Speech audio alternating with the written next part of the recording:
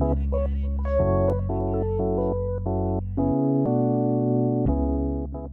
yo, what's up? It's your boy Chanda and Mbao, and we're back with another episode of Zambian Hip-Hop History. And today, guys, I am very, very honored and humbled to have a Z Hip-Hop OG, somebody who's done a lot for the game, has contributed so much, and in my personal and humble opinion, one of the originators of hip-hop Muchinyanja, the legend, the OG himself, Tommy D Namafela. Man, thank you so much for coming through, man. The pleasure is all mine. Honestly, man, I'm really humbled that you would, spend some time with us, man. As I mentioned to you, we're trying our best to document Zambian hip-hop history, man. There's so many people like yourself. You know, Mbao, the only question I ask you, man, is where have you been all this time? It's about time, And coming from you, man, it's a very good initiative because, a lot of people out there are not doing these things because they don't understand hip-hop. They don't understand the culture, Yeah. So you need to have heart for the culture, you know what I mean? Yeah, and, I'm most grateful to be here. Oh man, it really means a lot, man. Much respect, man. Honestly, man. And I just wanted to, I feel like in Zambia in general, there's two things, and I say like for me because I'm a hip hop fan, other than being involved in the game in my own small way, I'm a hip hop fan first. And so when I look at Zed and look at Zambia, I feel like we need to take ownership of telling our stories, recording our stories, celebrating our achievements and things that people have done, and then setting that base and that foundation for the new generation to say, man, that's what Tommy D did. Exactly. You know what I'm saying? Because you know how it is, man. In order for us to know where we're going to, we need to know where we're coming from. Exactly, bro. Exactly. Yeah. And so that's the spirit of the initiative. It's just a passion project as an avid hip hop fan to tell our stories, and so today, man, today is dedicated to you. Wow, man. No, seriously, man. I'm grateful. No, honestly, and everything that you've done for the game. So I'd really, really appreciate, man, if we can take the time today to walk people through, especially the way I think about this a lot for me is very much thinking about the younger people, the people that when things were happening, they were maybe in diapers or they weren't there, you know what I'm saying? So I want them to be like, wow. So that's what was happening back then, you know what I mean? So that they have that appreciation, and so that when, they're making their moves, they know that it's coming from somewhere, you know what I'm saying? That's true. You know what I'm saying? That's very true. So what you're helping build here is a bridge. Because a lot of times, I think in Zambia, we don't build the bridge. The older guys say, they'll figure it out. After all, I had to figure it out. And the funny thing in Zambia, man, nobody's building the bridges. But you see, when you do a wrong move or you put a wrong move, they tell you you're building bridges, man. Which bridges are you building, man? If there were no bridges in the first place, you know what I mean? See?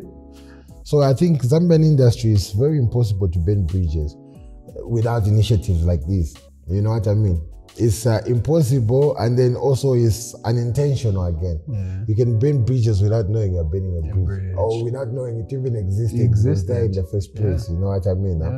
Because I feel like, Zambian music industry comes from way back, man. Way back, And back in the days, it's so funny that Crisis, remember Crisis, Mr. Swagger? Of course, man. Those were the only guys that he had an idea of how to, document his stuff. Yeah. And right now, he's no longer in Z, but you can still tell his story and say, okay, there was once a Mr. Swagger. Yeah. He did this and that. He had the Diamond Chain crew and all that stuff. Yeah. Because, tell you the truth, you need to have, you need to be brave to decide to do hip hop in Zambia.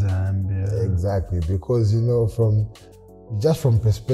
perception, hip-hop has been taken to be like notorious music, gangster music, Probably nothing fruitful can come out of hip-hop, And that's like the mindset of a lot of people who are in, how can I say, those people in a position to like decision makers and promote the art and the craft itself, to go further, you know what I mean? So I feel like it's a big challenge. Especially used to be. Right now, nowadays, people are just mistaking hip-hop. It's like rap and hip hop, you know what I mean? Rhythm and poetry. Like the new guys nowadays are just doing rap. They're not doing hip hop, you know. They're not doing the culture. They're just rapping. True. They might rap on a rumba beat. You know what I mean? On a reggaeton. True. You know what I mean? Reggae beat, any different sound, and they still call it hip hop. But back in the days, man, hip hop, you need to research about the culture first. You know what I mean? Understand where it's going from. No, I hear you, man. Yeah, no, man, I totally hear you. But for real, you know what I mean? I hear you, man. I trust back in the days, you needed to research. So I think for the guys, like for Zambian hip-hop, they say a lot of people that were doing hip-hop back in the days had that's the reason why they said, no, we're trying to embrace the American culture. It's because that's the only thing that was there to research about. You know what I mean? That was the only thing. Exactly. You know what I mean? Lost Boys. Yeah. You know what I mean? The old days, you know, like when you get a Source magazine, you know, it will go around, it will do rounds, you know what I mean? It will be like, it's like in this part of Africa, even the reason why I'll be like a bit out of topic, the reason why Coming to America is like one of the most popular movies, because back in the days when it was just like these the VCD, I don't know if it's called DVDs, were just coming on the scene. So like it was the only movie that was available. Actually, that must have been VHS. VHS actually, VHS. Yeah, you know what I mean? That was like the only movie available. To an extent, everybody was borrowing it. You know what I mean? That's the only thing that was there to watch. Wow. Some people have watched it like maybe 50 times, you know, 100 times. You know what I mean? It's the same with hip hop. You know, when you get one Source magazine, man, to do numbers, it will be everywhere, man, until the next edition. I don't know if it will take like 8-7 months to get here, but it still do numbers. You know what I mean? So, like, research. I don't know if it's because we had like a limit in the material, but it was like, I don't know if it was a limit in the material, but it's like research was just the only thing that we could do back in the days, you know. Before you could rap, you have to get inspired, and for you to be fully inspired, you need to research, you know what I mean? But nowadays, people just pick up the mic and be like, you know what I'm saying, huh? I think it's important for initiatives like the one that you're doing just now, for them, because now we get how can I say it? Now we get a chance, you know what I mean? Now we get a chance to be the ones in the forefront to inspire, you know what I mean? That's true, man. Which is something that the hip hop scene has been missing for a very long time. You're absolutely right. You know what I mean? Huh? For a very long time. Because if you ask me, you know what I mean? I've never been to New York. But if you ask me about New York, man, I'm sure I'll explain a lot of things to you. You know what I mean? Bro, that's true. You know what I mean? Maybe some things even some people living in New York never know about, but I heard it through the music. You know what I'm saying? Bro, you're just you know what that type of a thing. So if you put such an initiative, you make it possible for such a thing to happen. You know, there are a lot of youngsters, you know, like there are a lot of youngsters, some of them maybe could even be street kids, you know, they don't have parents, but all they have is the music. And the music that they have is the hip-hop music, you know what I mean? And now it's like, with this initiative, you have the real hip-hop. You know what I'm saying? I'm not saying the current hip-hop person on the scene is not the real hip-hop, but I mean like, there's something lacking. You know, there's that element of, you know, I don't know how I can say it, like, realness, rawness, like educate, you know what I mean? Motivate, you know what I'm saying, huh? You know what I mean? Help somebody, you know, get over certain challenges, you know what I'm saying? So it's very good, man. And they're very, man. You know what God bless, man. I mean, big bro, you've broken down so much just in that intro, man.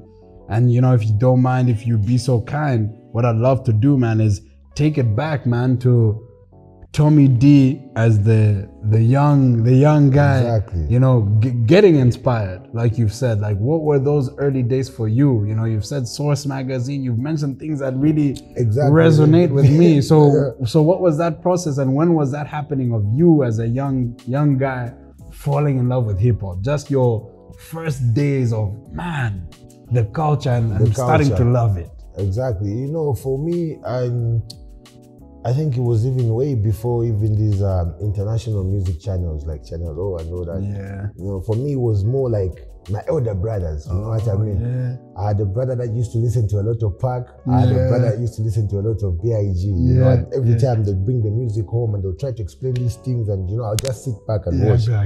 You know, I'd be like, what's this thing called hip-hop that they're talking about? You know what I mean? So like in my days, I feel like locally I didn't really have that inspiration. You know, my inspiration came from the Western, you know. Likes of Lost Boys, Warren G, Mr. you know what I mean? Warren G and Nate Dogg, you know, Regulate. Exactly, you know what I'm saying? So like I even had sisters that used to listen to Snoop Dogg. Yeah. You know, when Snoop Dogg Doggy style. Exactly. Yeah! This album. You know what I mean? That album. So those albums were like, according to like how I was raised up, you know, I was I lost my mom at an early age. You know, I started living with a step family. I had all these just these changes that happened in my life, like abrupt. You know what I mean? Man. And I didn't have anywhere like how can I put an outlet? No? Exactly. Like you know what I mean? So like hip hop was more of that to me, you know what I mean? I'll listen to the Bone Tags in Harmony, you know, the Crossroads, bro. That old good stuff, you know, Bone Tags in Harmony. You're killing me right now. I listen to, you know, the Lost Boys, and I just think, you know, like, how can I, you know, because most of these artists I'm mentioning would like express how they felt. You know what I mean? For them, it was more like expressing how they felt. And I tried to put myself, like, excuse me, hip hop, you know. So I started off, and before I knew it, you know, there's all these, you remember Rap for a Million competitions? Yeah, but was that one of the telcos back 90 what? 96, 97? Jeez, okay. I used to attend those, man. Wow. You know, Rap for a Million, yeah. Wow. And then at some point, a guy from my hood won the, won the prize, won the million those days, you know. Wow. That was a lot of money. Exactly. Oh no, wait, hold on. No, this is old kwacha. So, 1,000. That's one thing. You know what I mean? So, a guy from my hood won that. I think it was a guy called Tony Darkside. I don't know if you heard of Tony Darkside. Darkside. To be guys was like there a crew? Was there a crew? Darkside, because Darkside crew with DJ Mind Blower. I didn't think DJ Mind Blower used to Master Flow was in that crew. No. Oh, there was a guy called Tony Darkside. Okay, Tony Darkside. And a few other guys from the hood. Yeah. But also Master Flow was from my hood too. Okay. Although, they did the second Rap for a Million competition. They didn't make it, but they still came out second, and it was cool. Yeah. So it was like so many guys from my hood, you know, coming up and doing these things, and it was awesome for me because it's like your hood, you know what I mean? I represent you know what I mean? Man, this is hip hop, man. Yeah. You know, way back in the days when Exile was still rapping. Exile, because I remember there was one inter-school Rap for a Million competition. There was Munali. I think Exile was at Munali those days. That's how good I followed that, man. Exile was representing Munali. That was like the early 2000s. I think it was just 2000. Yeah. You know, so those things really inspired me, you know? Yeah. Like, okay, we've got guys who can do it locally. You know what I mean? It's not just the Source magazine. Exactly. It's also... You know what I'm saying, huh? It's also... Munali. You know what I mean, huh? So it's one of those things whereby I started trying to discover myself, like, okay, if it can be done locally, but what if we try to do it in our local language? You know what I mean? Bro. You know? Because Master Flow used to do it, it wasn't really like fully local language. You know? They used to have these mixes, they'll have few words, but it'll be like, they'll be doing, you know, poetry has no language, of course. Of course, but, man. You know, it was just one of those, I just felt like, okay, but what if I just, you know, kicked it in the lingo, man? Bro. I had that hunger, you know, and it didn't happen until later on in the 2000s, like maybe 2005 or 6 when I moved to Kablonga. Of course, when I moved to Kablonga, I became closer to people like Mr. Swagger, you know. Yeah. And this guy was always having beats. He would always have beats different. He would produce beats. He would download beats. He would have all sorts of beats. You know what I mean? Yeah. And then back in the days, because studios were not common. So we used to use this. We used to record from like home recordings, you know. But all we needed was a metal tape. Yeah. You remember the cassettes, the metal tapes? Yeah. Then you have like the instrumental on the other side. And then you like, and then you play. Yeah. It's just one take, man. Just busting and all that, you know. Yeah. So it was good for me because in Kablonga I was able to do that. You know, and when I moved to Kablonga, I was like 2004, 5. Yeah. Oh, let's say it was early 2000 actually, 2002, 2003. Okay. So when I moved to Kablonga, I was able to record myself because, you know, before I didn't know I had the, you know, those days, that's what you used to call the studio. Yeah. I didn't know I had it all along because All it took was you needed a hi-fi. Yeah, a hi-fi still with a double cassette, and just take a mic jack. I didn't know about that. So when I moved to Kablong, I found guys were already doing that. You know what I mean? They're already doing that. Just the jack. So time I started, recording my own jams, but they were still not good enough, They were still not like accepted by people. You know what I mean? Because I tried to express myself, but it wasn't good enough. Until this one time, I remember there was a gig going on at, remember there was a place called the Hollywood City. Yeah, of course. It was called, back in the days, I think it was called the Cage. You know what I mean? So like, it was the Cage, and it was during the showground period. Yeah. Agriculture commercial show. So there was a gig going on at the Cage, and we decided to go there. Yeah. So we went like the whole Kablonga. All the Kablonga guys were there, Kablonga people were like representing them. So we got there, ran out of money, you know what I mean? Ran out of money, and then it was one of those things whereby we had to walk back home to Kablonga, you know what I mean? I was with my friend, he's late now, his name was Benjamin. So like walking from the Cage to Kablonga. Did a few detours here and there. You know what I mean? I hope you didn't find the soldiers. We left the place like 6, so it was early in the morning. Like, so we were like leaving Kablonga by 10. So, like complaining. I'm here with my friend and we're complaining. We're like, this guy is not fair. Most of these guys from the hood, when we have money, we always hold it down for them. But now that we're broke, they let us walk from the Hollywood. And I was like, yo, man, that sounds like a jam. And that was like my first lingo jam. Yeah. I called it Tika Beola. I was like, Tika Beola. I see why. Tika Beola, you know what I mean? And it sounded so cool, man. When I took it to Crisis, I did that same home recording arrangement. It was a smash instantly, man. Smooth IK invited me to Radio 4 fan club because of the same jam, man. And I think that's the time my career kind of like took off. Huh? Yeah. So that's what, like 03? 03, yeah. 2003, man. I joined the Radio 4 fan club.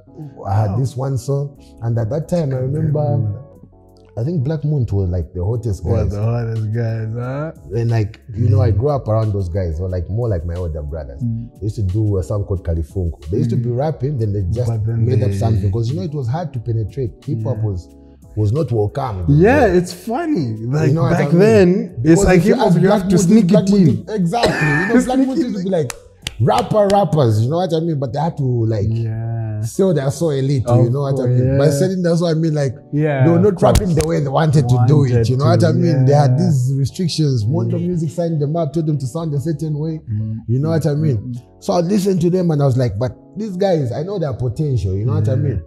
So one time, they used to live in Kawata too. Yeah. So by the time I moved to Kablonga, I used to like, take trips to Kawata and go to their house, Go to their house for the freestyles, meet with other rappers or other artists, just, in general. So this one time, I composed a song and I composed a freestyle. Okay. On the Aliyah beat. There was this tough Aliyah. Try again. I'm going to try again. The Timbaland production. Yeah. So I recorded that jam, and that was my second song. So I was like, every time I do something in lingo, like the response was just like loving it. Exactly, you know what I mean? So I started doing more lingo stuff than the usual, you know what I mean? Course, man. But it wasn't official in the hood, because you know how Kablonga is like, man. Everybody's just like, in their own world. Exactly, you know what I mean? So like I used to do that, but the only people, funny thing, the people that knew about me, like rapping in lingos, Smooth IK was one of them, and just a few guys from, Kawata. Exactly. Represent. So it was one of those things whereby this one time I did a freestyle, like we're just doing a freestyle session in the hood. So I started to do some lingo stuff. I had another connection of mine from the hood, some guy named, he used to call himself PIMP. PIMP Cornelius was a tough rapper, like these punchlines, battle freestyles and all that. So I busted a little lingo for him and I was like, oh man, this is dope. You should do it more often, you know what I mean? So he became like my hype man, because every time I try to rap, he'll be like, but have you heard this guy do his lingo stuff? Lingo, you know what I mean? Every time I try to come up, it's like, have you heard his lingo stuff? So I was forced, and slowly, you know, I started just like getting into it till at some point when I moved to Avondale. Yeah. I was living in Avondale.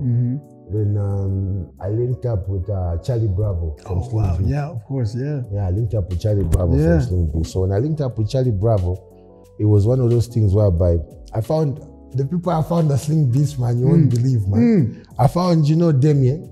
Damien, no. Abo Chunguzo. Oh, yeah. I found Musuka. Okay, oh, wow. Yeah, I found Damien, I found Superman. Wow. Superman Lukundo. from Lukundo. Yeah. So I forgot his So good records. Yeah. Superman, Lukundo, they had a group. Yeah. They were doing some stuff. I forgot what the group was called, though. It's a long time ago. I found those guys. Those guys were like the main artists at Sling Beast. Wow. You know what I mean? Wow.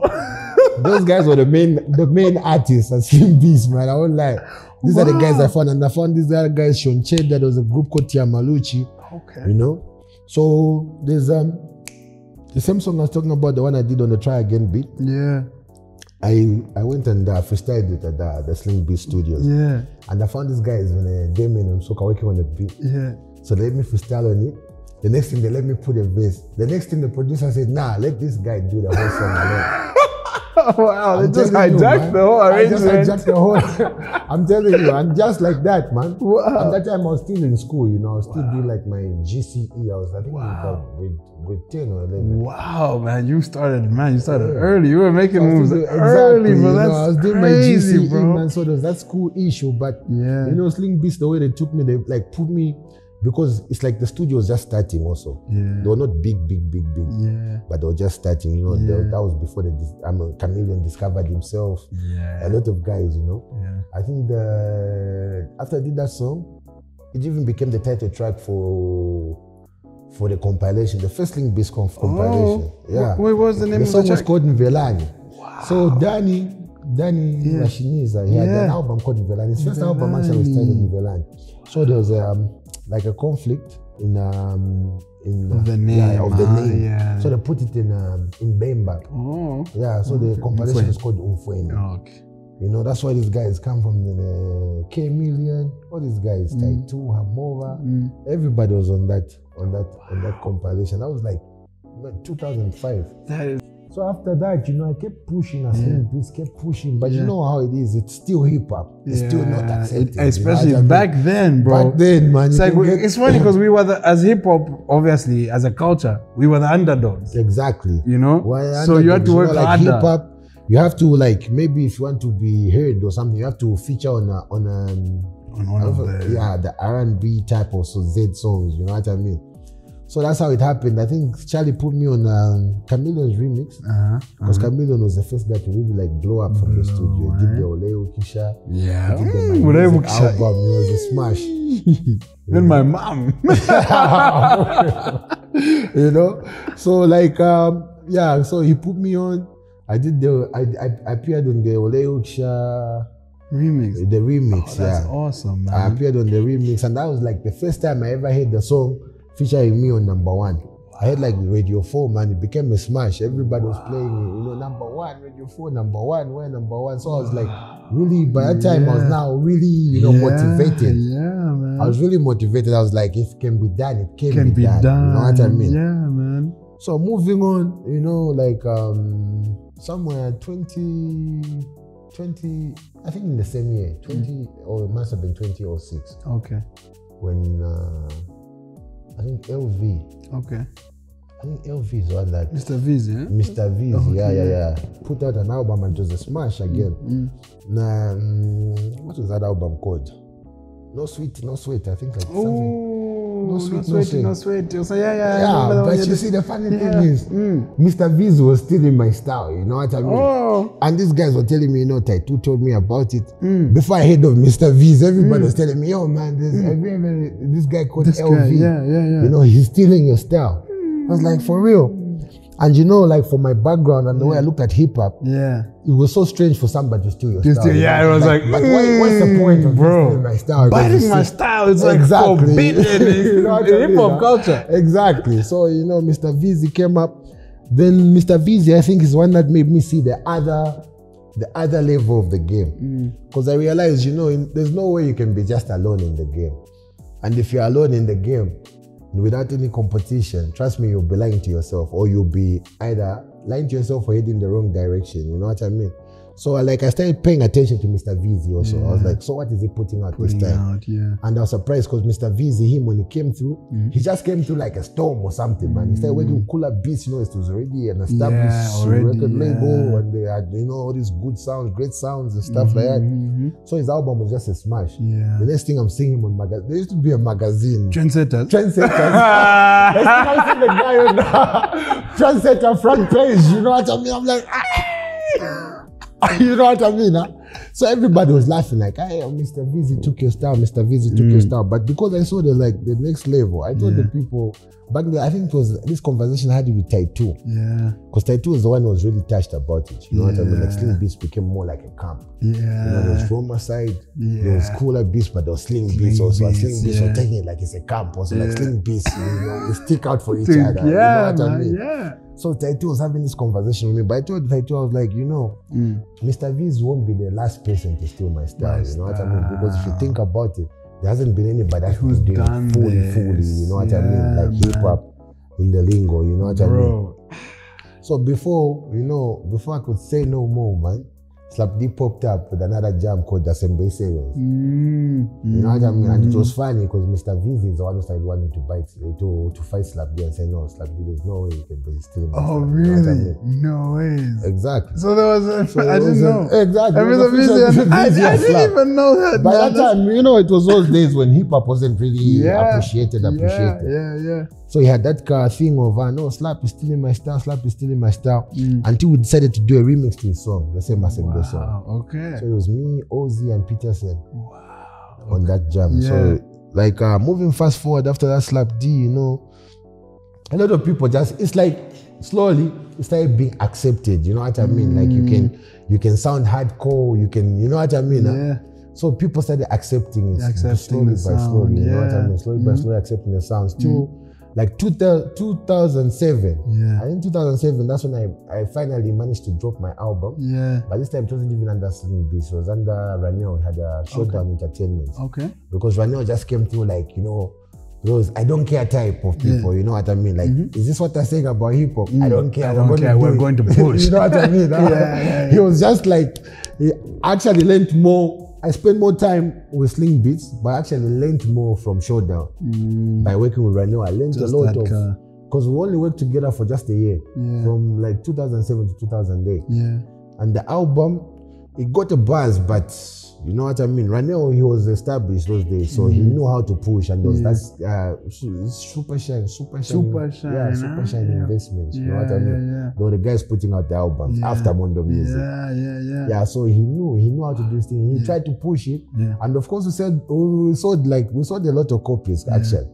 But it was one of those like we're pushing. It wasn't just like you know what I mean, like free flow, like it's just moving. You know what I mean? So it was one of those. I think Ranel also he had like a rough time dealing with hip hop music. Because it was in the early days, so it was still quite like that car. You know what I mean? He decided to sign Brian. And Brian's album was a smash. You mean Brio? Brian, no. Brio, the Prince of Charleston. I was like, Brio, the Prince of Charleston. Zone, man. I wouldn't be lying, man. He was in his own zone. Because you see, the time I Sling Beats, like one of my biggest, my biggest moments at Sling Beats was the time we opened the floor for Mafiki Zolo. That time when they had the smash. The Prince of Charleston was there, man. He was doing his thing. He performed there, And the funny thing about Brio, I think he was raised up in, I don't know if it's Zimo, the States or something. Okay. He wasn't raised up in the LSK because the way he came through, man, he was organized, man. I was like, those are the first people I saw in the game who were organized. The Prince of Charleston was organized, man. Like dancers, everything on point. Really? And he wasn't signed under any record label. Wow. And I think his father had a record label, some Jive Beat Center. So he was in his zone. One of my biggest moments, I think this was the time when I even shared the stage with Brio.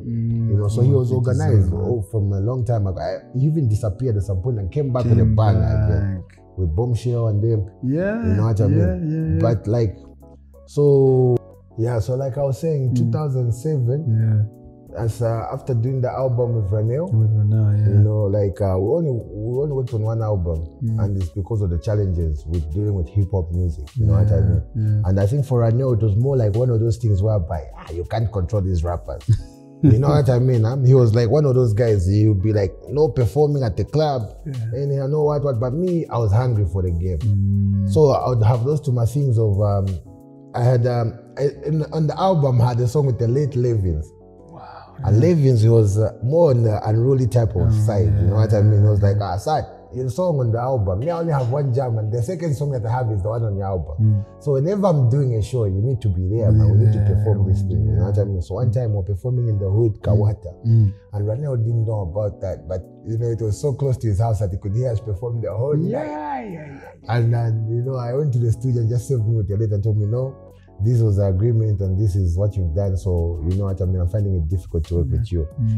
And then after that, you know, after I came out of the Ranel deal, I wasn't even like, I wouldn't say, because I learned a lot of stuff and I benefited a lot. To be honest, after I left Showdown Entertainment, I think I had a bit of value, you know what I mean? Because there was like, you know, the album there, there was, you know, photo shoots we had done, you know, we had worked on some things, you know what I mean? So I had like a few things that I could like fall back on, you know what I mean?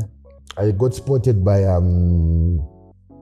One Love Studio. Okay. It was in Chilanga. It was in Chilanga at first, then it moved to Ndola. Oh, okay. Yeah. Mr. Chilala Hakalima. Oh, okay. Yeah, I was like the CEO. Okay. Yeah, so what happened is I had this one song that I was working on. Like there's one song that I think Crisis is one that made it first, produced it first for me. But I wasn't satisfied. I really needed somebody. I had confidence in the song. You know how it is when you just when you have that vision. Like, okay, this song might be the song. The one. Because this time I'm talking 2007. I'm talking like Slap D, you know, had done a kabanga. He had like a song called Solola. Okay. He was like getting established at his manager and they were pushing records, you know. And one time they approached me after the head I had the deal with Rano had ended. His manager approached me and said, okay, why you guys can't join together and, you know, make a group, you and Slap, you know what I mean? But it didn't work out for some reason. So I ended up working with One Love Studios. Okay. And One Love Studios, how it happened is because Jerry Fingers was the guy I was poaching. And I was like, you know, help me with this song. I've got this song, but I feel like it's not complete. You know what I mean? Jerry Fingers decided, no, actually, it's you know, you are very lucky because there's a studio that I've been working with and it's just moved to the Copper Belt. Okay. So we want to go and test our sounds and test everything there. And there are no artists there. So I can actually record you can be my first artist and I can record you like your whole album. Wow. Imagine how lucky I got. Wow, So I was like, you can actually do that for me. And it was like, no doubt, no strings, no payments, nothing. It's just like free of charge. The album will be yours. You know what I mean? So when we go to Ndola, I found Yellow Man there. I found a guy called Chico Charlie. Also so that's how you linked up Yellow Man. That's how I linked up Yellow Man from One Love Studios, man. That's how I linked up Yellow Man. I found Yellow Man there. I found all these other guys, you know, they were making music. But me, I had this song in particular. Copper Belt, huh? Yellow Man is Yellow Man, man. It's hard to tell, man. You can go Yellow Man, you've been Livingstone. He's got a home there, you know what I mean? All you find, he's got a home there. Come to LSK, he's got a home there. Even some hoods, you know, that you wouldn't expect, man. Go with Yellow Man, you find like, Yellow Man used to live here, man. You know what type of thing. It's not crazy, man. So like, so I get to Ndola, I link up all these great artists and they're doing music. And you know, by that time in Ndola, there was no radio stations, there was no TV stations. So these guys were like just literally like pirating their music. They'll just record and give the pirate, and put on the flash, and you know, that's how the music was circulating in Ndola. So me, I really had this song on my mind. That's the only song that was my main focus. It was your focus, you know. But I had other songs also, and then I had I linked up some guy named Nami. He's a producer too. Okay. I tried to work with him in Lusaka, but it didn't work. So I was like, my guy, record the other song with Jerry Fingers. You know, and I was like, no, I'll record the other songs. Let me record this song because this is the song that I came with. I came for. You know what I mean? So I did the song. The song that I wanted to record was called "You and I." I did the jam. with Jerry Fingers, it didn't sound dope. Guys were like, no, record the other song, talking about Masese, you know what I mean?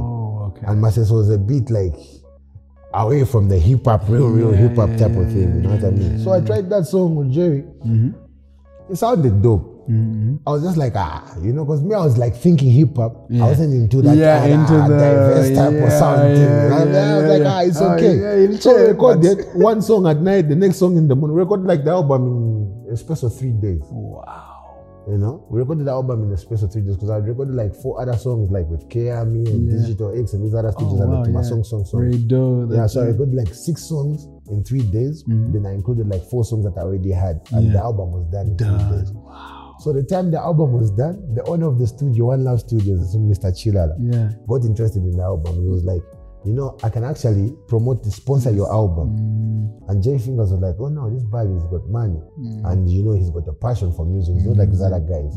He's got the passion for music. He just not only does he have the money, but he loves music. So if he says he can promote your stuff, just go ahead and sign the deal. And he gave me the best deal. Wow. I doubt if anybody gets those type of deals in Z where you get like, he was getting like 30% of the royalties, and then like maybe 15% of the shows. And if I organize the show myself, I get like 100%. Wow. You know what I mean? Wow. He really wanted me to sign, and that's how I signed that deal.